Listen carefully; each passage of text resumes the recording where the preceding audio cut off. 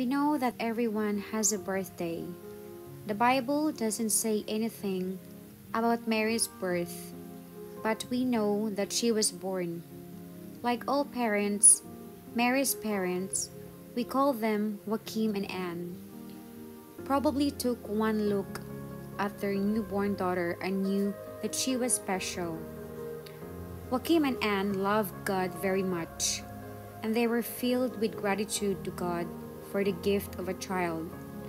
They raised Mary as a child of God, teaching her to love and serve God.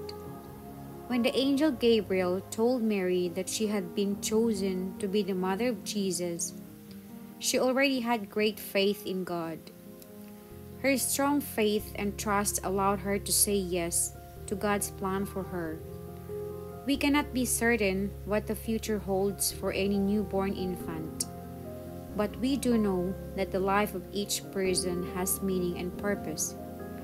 When Mary was born, the world did not know who she was.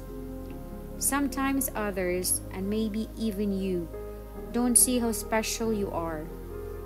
Maybe you forget that God is calling you too right now to do what Mary did, to bring Jesus into the world.